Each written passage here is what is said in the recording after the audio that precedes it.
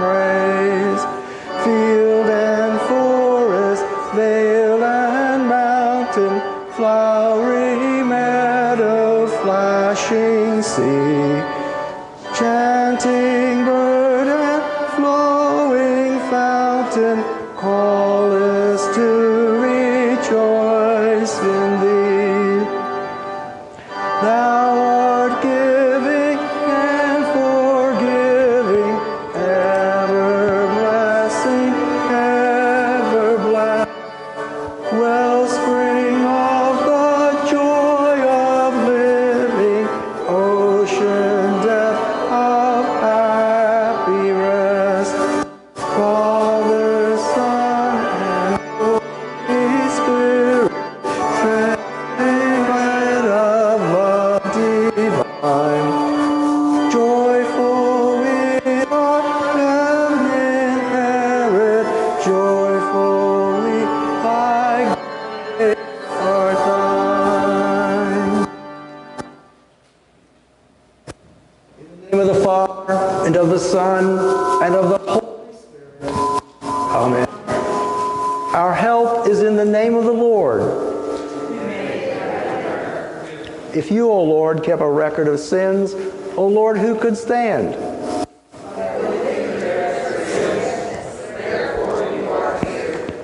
Since we are gathered to hear God's word and to call upon him in prayer and praise, let us first consider our unworthiness and confess before God and one another that we have sinned in thought, word, and deed, and that we cannot free ourselves from our sinful condition.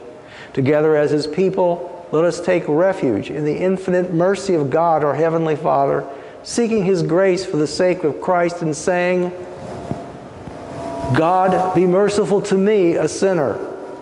Almighty God, have mercy upon us, forgive us our sins, and lead us to everlasting life. Amen. Almighty God, in his mercy, has given his Son to die for you, and for his sake forgives you all your sins. As a called and ordained servant of Christ, and by his authority, I therefore forgive you all your sins. In the name of the Father, and of the Son, and of the Holy Spirit. Amen. I lift up my eyes to the hills. My help comes from the Lord. The Lord is your keeper. The sun shall not strike you by day. The Lord will keep you from all evil. The Lord will keep your going out and your coming in. Glory be to the Father, and to the Son, and to the Holy Spirit, as it was in the beginning, is now, and will be forever. Amen. I lift up my eyes to the hills. My help comes from the Lord.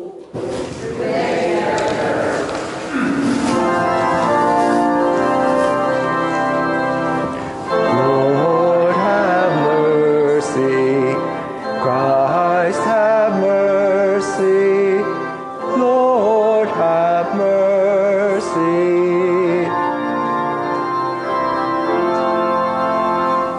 To God on high be glory and peace to all the earth. Goodwill from God in heaven, proclaimed at Jesus' birth. We praise and bless you, Father, your holy name we sing. Our thanks for your great glory, Lord God, our heavenly King. To you also begotten, the Father, Son, we pray. O Lamb of God, our Savior, you take our sins away. Have mercy on us, Jesus. Receive our heartfelt cry. where you in power are seated, at God's right hand on high. For you alone are holy, you only are the Lord, forever and forever be worshipped and adored. You with the Holy Spirit alone are Lord Most High. In God the Father's glory, amen. Our glad reply. The Lord be with you. And also with you. Let us pray. Heavenly Father, during his earthly ministry, your Son Jesus healed the sick and raised the dead. By the healing medicine of the word and sacraments, pour into our hearts such love toward you that we may live eternally. Through the same Jesus Christ our Lord, who lives and reigns with you in the Holy Spirit, one God, now and forever. Amen. You may be seated.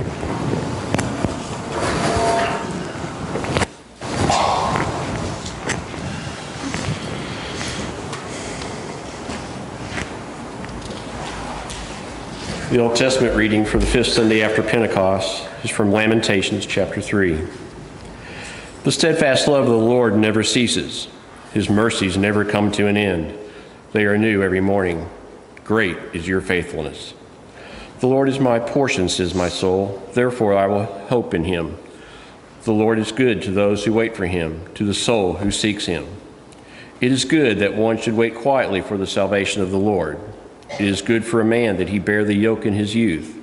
Let him sit alone in silence when it is laid on him. Let him put his mouth in the dust. There may yet be hope.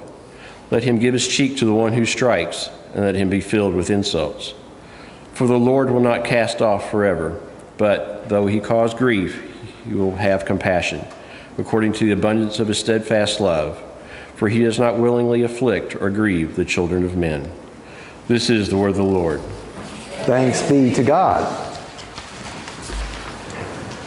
Oh, the depth of the riches and wisdom and knowledge of God. How unsearchable are his judgments, and how Inscrutable his ways. For from him and through him and to him are all things. to him be glory forever. Amen. The epistle is from 2 Corinthians chapter 8. We want you to know, brothers, about the grace of God that has been given among the churches of Macedonia. For in a severe test of affliction, their abundance of joy and their extreme poverty have overflowed in a wealth of generosity on their part. For they gave according to their means, as I can testify, and beyond their means of their own free will, begging us earnestly for the favor of taking part in the relief of the saints, and this, not as we expected. But they gave themselves first to the Lord, and then by the will of God to us. Accordingly, we urged Titus that he had started so that he should complete among you this act of grace. But as you excel in everything, in faith, in speech, in knowledge, in all earnestness, in our love for you, see that you excel in this act of grace also. I say this not as a command, but to prove by the earnestness of others that your love also is genuine. For you know the grace of our Lord Jesus Christ, that though he was rich, yet for your sake he became poor, so that you by his poverty might become rich. I do not mean that others should be eased and you burdened, but that as a matter of fairness, your abundance at the present time should supply their need, so that their abundance may supply your need, and there may be fairness. As it is written, whoever gathered much had nothing left over, and whoever gathered little had no lack. This is the word of the Lord.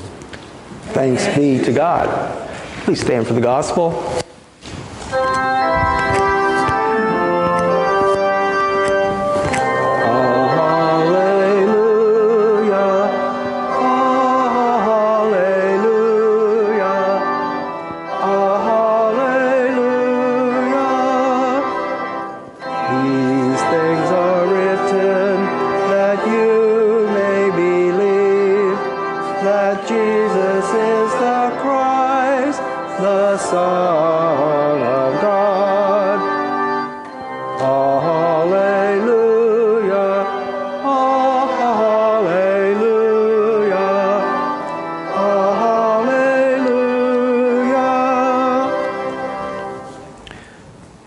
Gospel according to St. Mark, the 5th chapter.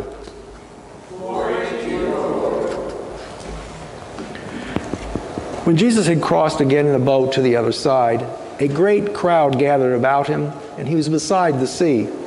Then came one of the rulers of the synagogue, Jairus by name, and seeing him, he fell at his feet and implored him earnestly, saying, "My little daughter is at the point of death.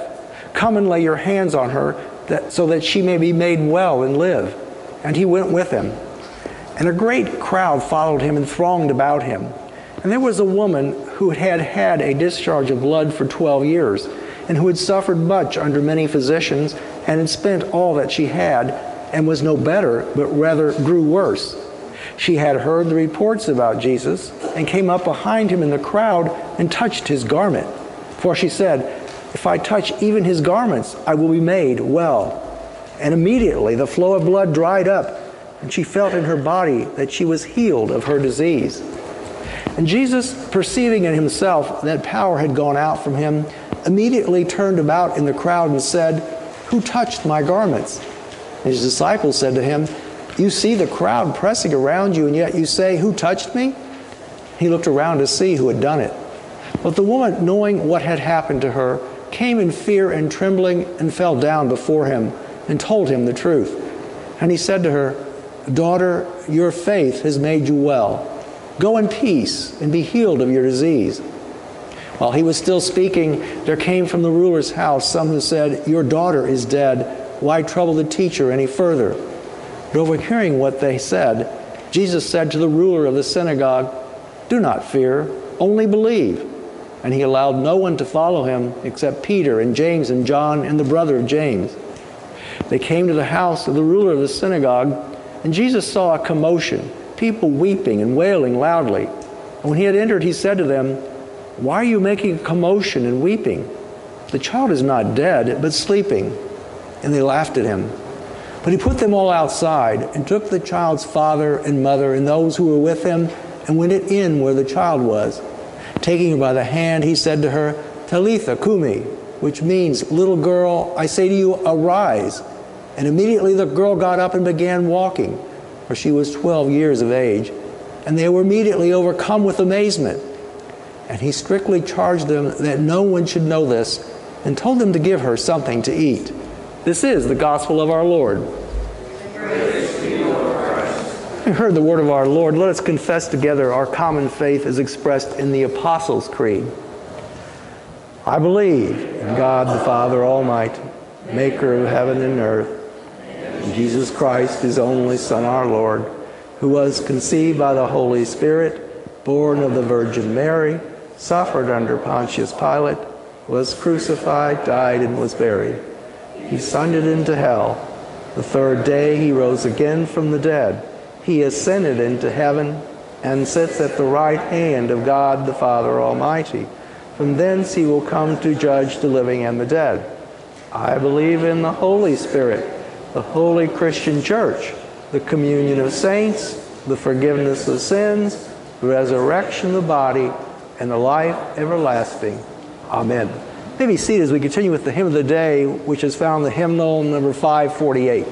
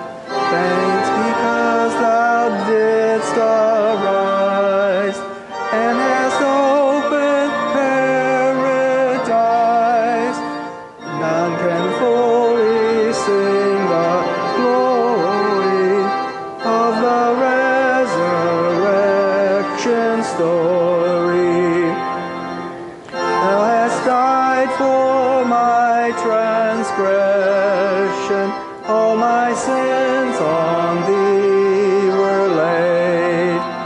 Thou hast won for me salvation. On the cross my debt was paid.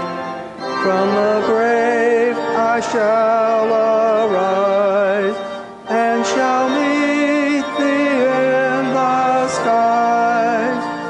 Death itself is transitory. I shall lift my head in glory. For the joy thine advent gave me, for thy holy precious word, for thy baptism which doth save me, for thy blessed communion, Lord.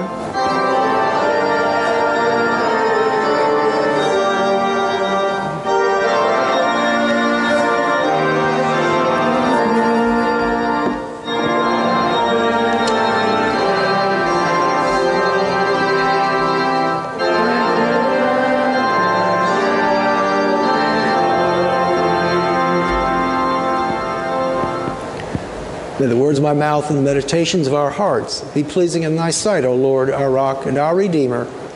Amen. We heard from the Old Testament reading from Lamentations, "It is good that one should wait quietly for the salvation of the Lord."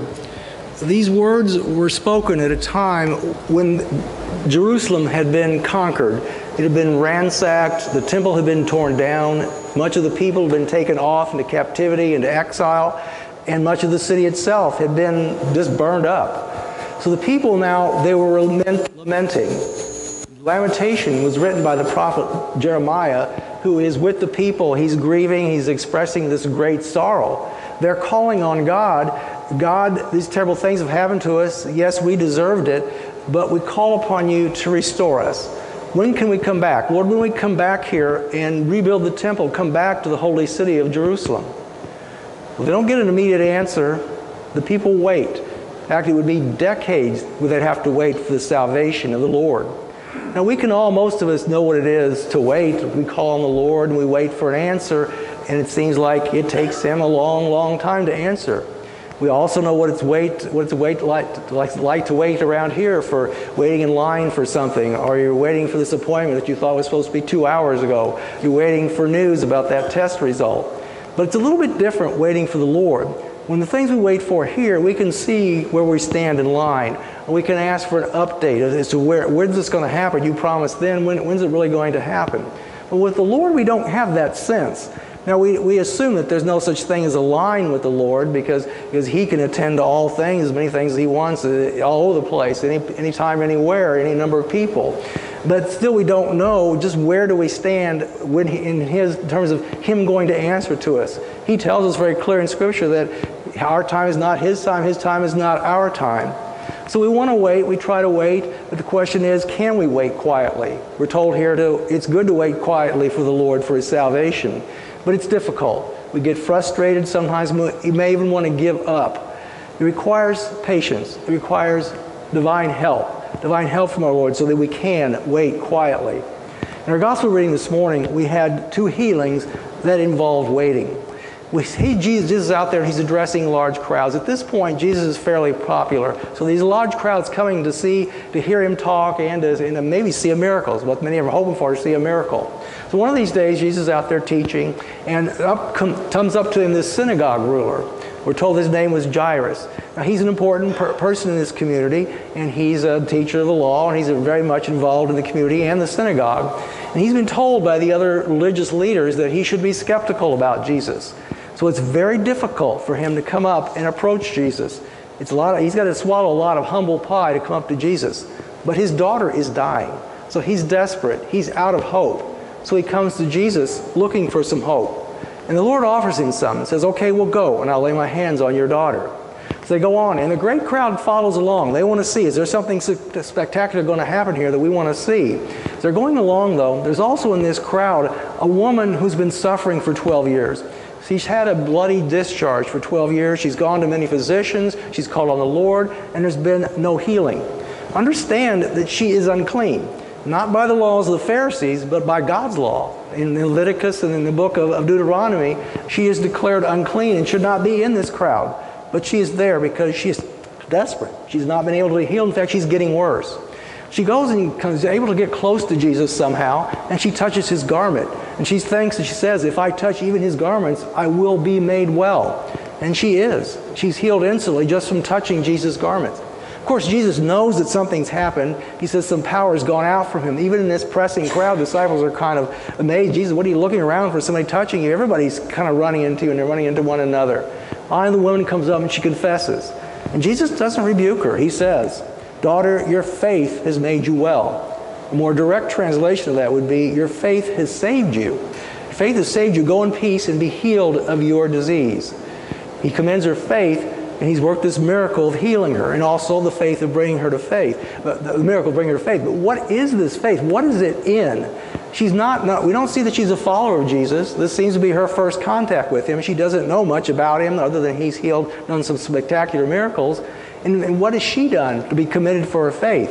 Well, she's done nothing but wait 12 years. Wait 12 years for the salvation of the Lord. While this is going on, while Jesus is delayed at healing this unclean woman, Jairus, the synagogue ruler, gets word that his daughter has died. And Jesus, of course, knows this.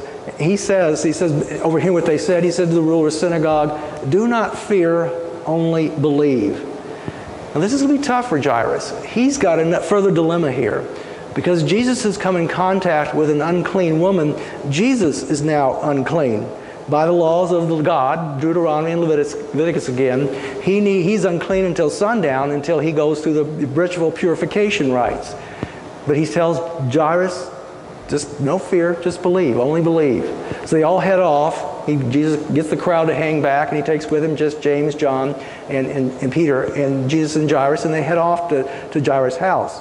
When they get there, there's a great commotion going on. They're now wailing and moaning. They're getting ready for a funeral, for the funeral procession. And Jesus says to them, why are you making a commotion and weeping? The child is not dead, but sleeping. Well, she's physically dead. Luke tells us that her spirit has left. But with Jesus, it's just the same thing as if she was asleep. It's like for us waking up from sleep. For Jesus, waking someone from the dead, it's just as easy. For him, death is no barrier for him. Taking her by the hands, he says to her, Talitha kumi, which means, little girl, I say to you, arise. And her spirit returned, and she got up at once. While Jesus was delayed, it seemed that all was lost. But death and time are a barrier for us. They're not a barrier for the Lord, not a barrier at all. Jesus commends the faith. He says only believe, and he commends the woman for her faith. This faith includes waiting for the salvation of our Lord. Knowing and trusting in what we see here, that he has the power over death. What we have going on here with the raising of this little girl from the dead, yeah, it definitely shows us the power of the Lord over death, but it's also a picture of his return. A picture when he will return and he will tell all of us to arise from the dead, and we will arise and come out from those tombs. But for now, we wait. Scripture tells us, Lamentations 3, verse 25, the Lord is good to those who wait for him, to the soul who seeks him. Seeking and waiting, they go together. There are a lot of circumstances that are uncontrollable for us. We can't control the weather. There are people who are unchangeable. We would like to change, we just can't. It's my way or no way at all. There are problems that are unexplainable, and many times life is just unfair. We might try to control it all by any means we can find. We certainly worry about things. We may try to avoid circumstances and people that are uncontrollable to us. And there are times when we just complain and whine. Instead of rise and shine, it's rise and whine. Now, how do you hear what the Lord's answering when you call upon him, when you're whining all the time? Well, you can't. We also like to blame others. I'm the victim. It's somebody else's fault. It's your fault. Or we blame God. God, it's your fault. Why did you allow this to happen? And then we start to turn away from the Lord. But look what it said there in Lamentations. When we call on the Lord and we have to wait for his salvation, it's the time to seek him. He honors those that are seeking him. It's time to seek the Lord. Seek the will of the Lord as we pray, thy will be done. Scripture encourages us to wait with patience. Romans, the 8th chapter says, "If we have hope for what we do not see, we wait for it with patience. Likewise, the Spirit helps us in our weakness, for we do not know what to pray for as we ought, but the Spirit himself intercedes for us with groanings too deep for words." One of the fruit of the Spirit is patience. Patience and self-control that all go in with waiting for the salvation of the Lord. This word in the New Testament Greek that's patience, this fruit of the Spirit, patience, it's a compound word, macrothumia. Now we know that word macro, we use that. We use it to mean big, or in this case probably it's better to say as long, meaning long. And thumia has to do with temperature, or heat, if you will. And so in effect it's kind of saying long, hot suffering. Now it doesn't mean that patience is suffering for a long time. What it means is you're slow to overheat. It's a long time before you overboil. You just don't overboil automatically. Patience is holding it all back so we don't overboil or overheat too quickly. We wait with this patience, knowing that who is in control, the Lord is in control, and that he is working things out. And what does he give the Spirit to us? He gives the Spirit to help direct us, the Spirit to even take over and direct our prayers if necessary. Scripture encourages us to wait expectantly, to wait confidently, being certain that it's not a matter of if he'll, it's not a matter of if he'll, it's when he will hear us, and when he will give us that salvation that he's promised to us. There was an occasion we have in Matthew the 9th chapter where there were two blind people. And they were adults, and they had been blind for a long time. They had been waiting for the Lord to heal them, to bring some restoration to their sight. They approached Jesus when they heard that he was coming by that area, and they had somebody bring them to him. And they come to Jesus and they say, "Lord, will you give us our sight?" Jesus said, "Do you believe that I'm able to do this?" They said to him, "Yes, Lord." Then he touched their eyes, saying, "According to your faith, be it done to you." It's not according to your wish, I hope this happens. It's trust. It is according to your faith, your trust. Trust in the Lord that he can and that he will. When you call on the Lord and it seems you have to wait for him, do you believe that he can answer? Do you believe that he will answer? Do you expect an answer? Do you trust in his timing? Do you have faith in his timing? You know, sometimes when it looks like that, or sounds like you think the Lord's not answering you, maybe there's a delay, maybe it's because you're not ready. Lord, I need help with this financial problem. And if he gave us a windfall, what would happen? It would just probably make things worse. If he would give us that healing immediately, what would happen? We would end up then turn away from the Lord, forget about him, and go off and start spending more time on ourselves, on our own happiness, if you will. I can relate to this woman who had to wait these 12 years for this healing and also get some understanding of the Lord's timing. For many, many years, for like 25 years, I struggled with some intestinal issues. And I went to the doctors, was hospitalized a couple times for losing a lot of weight. Never got better. Nothing. In fact, it seemed to be getting worse all the time. Now, during that time period, I had strayed away from the Lord, turned away from the Lord.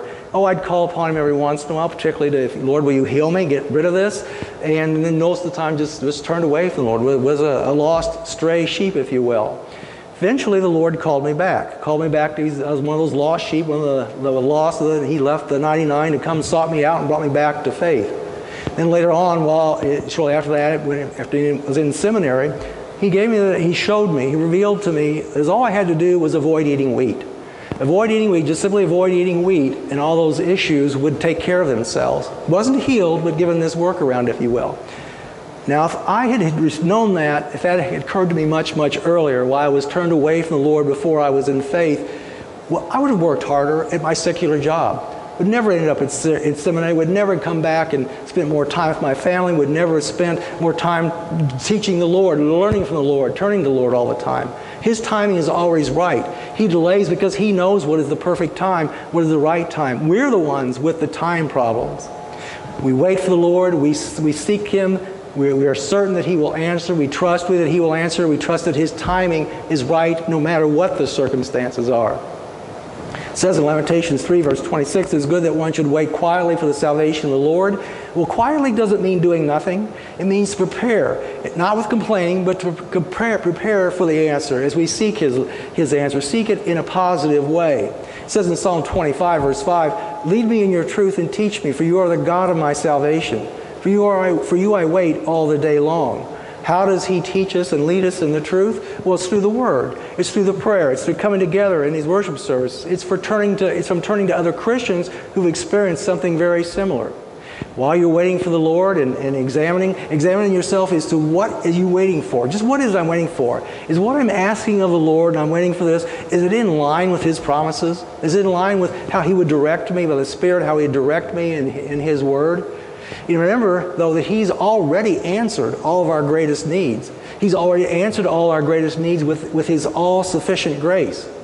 We read from Lamentations 3, the steadfast love of the Lord never ceases. His mercies never come to an end. They are new every morning. Great is your faithfulness. We don't have to wait for His love and His mercy. He's already given that to us. He's already given it to us through the Son. He continues to give it to us. It's new every morning. It's without limits. His love and His steadfast love and His mercy are new every morning, and they're without limits. We call on Him. We wait on the Lord confidently. We wait on the Lord knowing and trusting that He's already shown His steadfast love and mercy to us.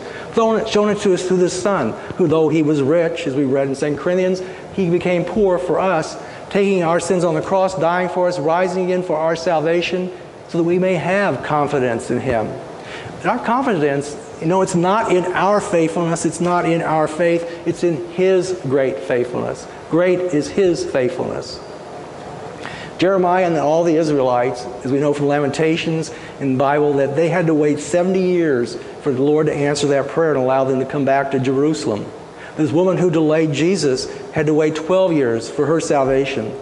Jairus, the synagogue ruler, he saw his daughter die while he was waiting for the Lord to heal this unclean woman. We wait for the Lord to answer when we call upon Him, and we wait for His return. The return of the one who has promised, do not marvel at this, for an hour is coming when all who are in their tombs will hear His voice and come out. When you get down to it, what's a little delay out of all eternity? Well, a little delay while we wait for more and more people to be brought to faith, to trust in the Lord and to call on Him in faith and in confidence. When Jesus returns, we won't remember any kind of waiting at all. It'll all be forgotten. It will all be joyous. It'll all be glory, bask in His glory. Now we wait, but we hold on to Christ. We trust in His promises. We wait expectantly, quietly, and confidently. The steadfast love of the Lord never ceases. His mercies never come to an end. Great is His faithfulness. Amen. And may that peace of God which surpasses all understanding keep our hearts and minds in Christ Jesus. Amen. Please rise for prayer.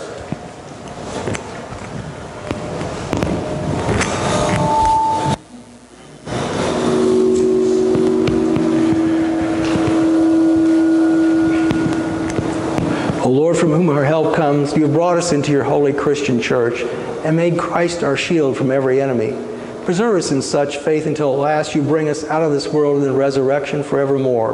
Lord, in your mercy. Holy Father, you've shown to your church the grace of our Lord Jesus Christ, who for our sakes became poor, that by His poverty we might become rich. Give us generous hearts, that our abundance may supply our fellow saints in their need. Let our preachers serve for the sake of Christ's call, not for earthly gain. Let those who received excellence in faith, speech, knowledge, and every other gift of God's Word provide richly for the preaching of the gospel and the work of the church. Lord, in your mercy. Gracious Lord, your compassion does not willingly afflict or grieve the children of men, but your mercies are new every morning. Bestow your steadfast love on every Christian home. Turn parents in kindness to their children. Make children ready in obedience and love toward their parents and each other.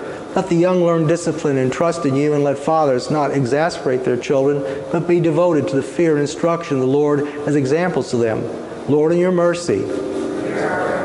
Almighty God, be with the governing authorities, enable them to preserve peace and order in our nation.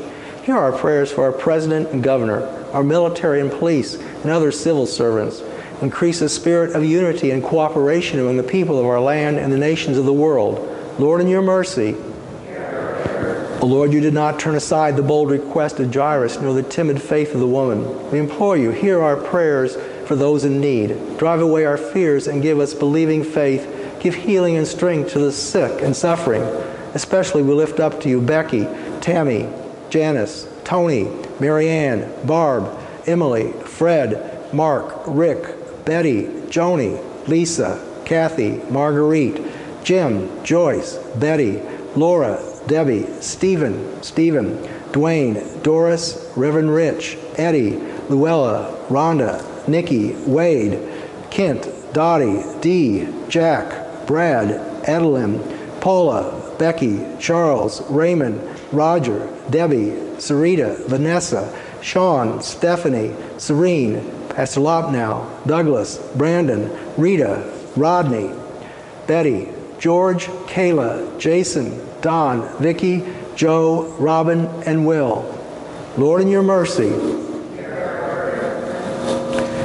those and whatever else you would have us ask of you, O God, grant us for the sake of Jesus Christ, your Son, our Lord, who lives and reigns with you in the Holy Spirit, one God, now and forever. Amen. Lord, remember us in your kingdom and teach us to pray. Our Father, who art in heaven, hallowed be thy name. Thy kingdom come, thy will be done, on earth as it is in heaven. Give us this day our daily bread, and forgive us our trespasses, as we forgive those who trespass against us. And lead us not into temptation, but deliver us from evil. Thine is the kingdom, and the power, and the glory, forever and ever. Amen. Lord Jesus Christ, giver and perfecter of our faith, we thank and praise you for continuing among us the preaching of your gospel for our instruction and edification. Send your blessing upon the word which has been spoken to us, and by your Holy Spirit increase our saving knowledge of you, that day by day we may be strengthened in the divine truth and remain steadfast in your grace. Give us strength to fight the good fight, and by faith to overcome all the temptations of Satan, the flesh, and the world, so we may finally receive the salvation of our souls. For you live and reign with the Father and the Holy Spirit, one God, now and forever. Amen. Let us bless the Lord. The Lord bless you and keep you. The Lord make his face shine on you and be gracious to you. The Lord look upon you with favor and give you peace. Amen. We conclude with hymn number 809 in the hymnal.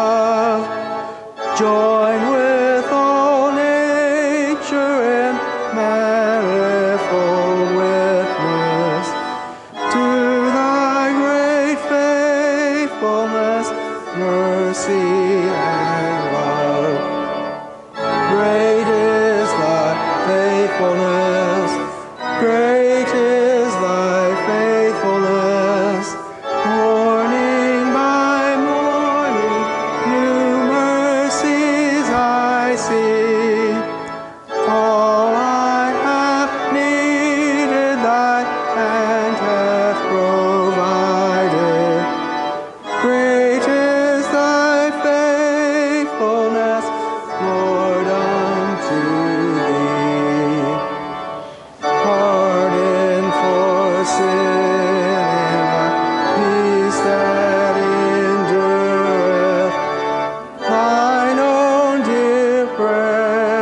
us to cheer and to guide. Strength for today and bright hope for tomorrow.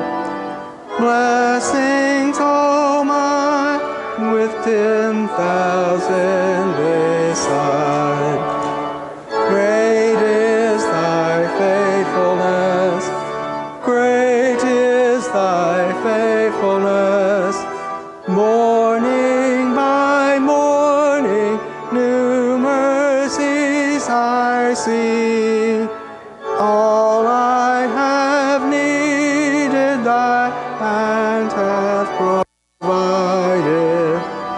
Great is thy faithfulness, Lord, unto thee.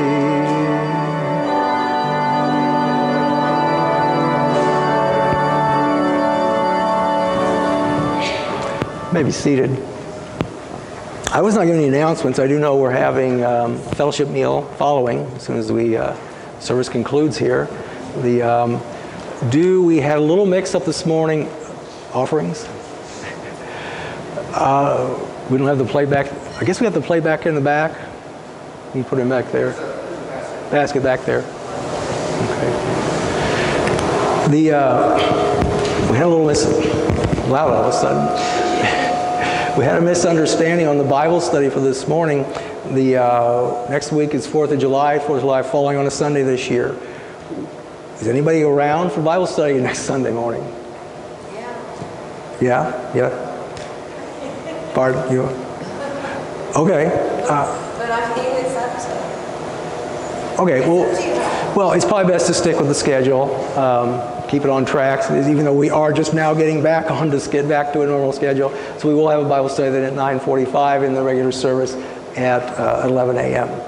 Any other announcements? Corey?